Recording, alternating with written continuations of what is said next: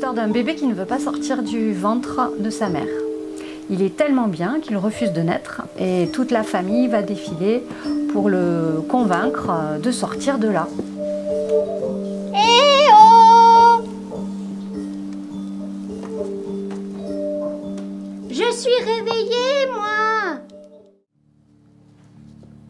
Oh! Un écureuil!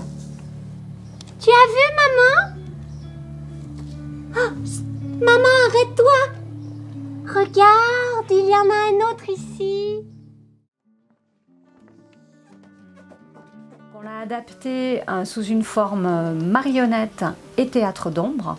Donc tout se passe à l'intérieur d'une caverne utérine, d'un ventre. Et le monde extérieur est représenté par des ombres et par une création sonore, création musicale que mon collègue Ernest Barbery a composée. J'ai surtout travaillé en détournant des objets qui ne sont pas vraiment des instruments pour créer et les musiques et l'habillage sonore. Et il y a aussi un peu de guitare. Non, je sortirai pas. J'en voulais pas, moi, d'un grand frère.